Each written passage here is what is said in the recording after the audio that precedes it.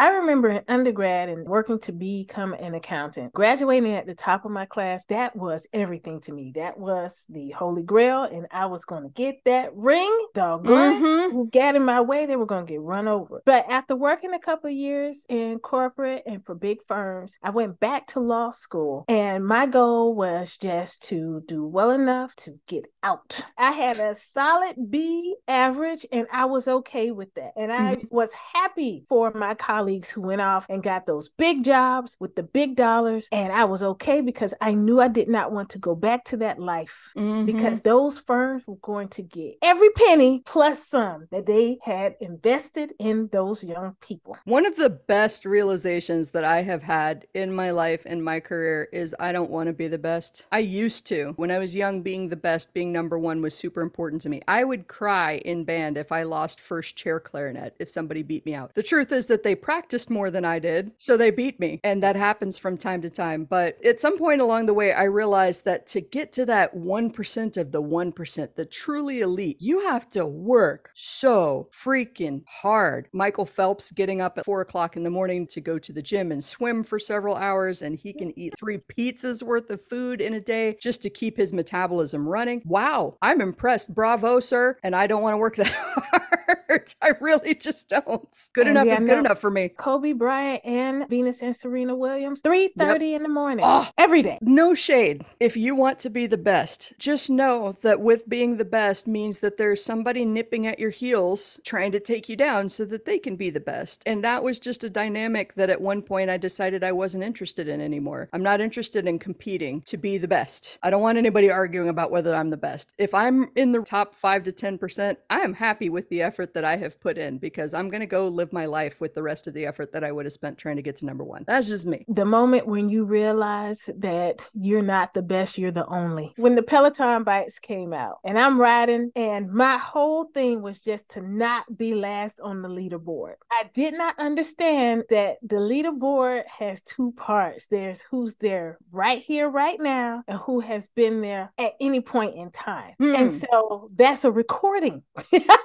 Once I realized that, I was like, well, who was here live? I was racing against myself. There was no one else in that class at that moment but me. And that's when it hit. Once the competition and wanting to be the best and all that goes away, now you have really hit your stride and you are running your race and doing what you have been placed here to do. And your passion, your power, it goes into that. So you're not Mm-hmm. looking left, you're not looking right, you're not paying any attention to what anybody else is wearing. You are just running your race. One day, Mm. my 6-year-old found me passed out in the middle of the floor from exhaustion. She got her Disney princess's blanket and put it over my body. She said, "Good night, mommy," and kissed me on the forehead.